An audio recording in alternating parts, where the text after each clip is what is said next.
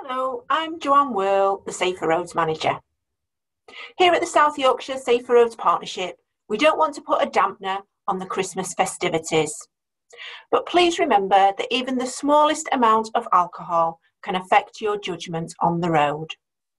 So if you need to drive, don't have a drink.